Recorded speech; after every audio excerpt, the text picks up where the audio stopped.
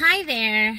Have you made flowers before? Today we made flowers, and in the flower place I got this apple. It looks so spoiled, you know. It looks so damaged. Have you tried an apple that has never been to that has never had fertilizers before? So this apple has never had any fertilizers. You can see it looks so damaged, right?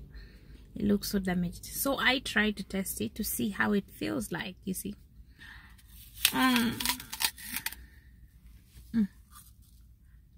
So this apple has never been put fertilizers, so let's see how it tastes.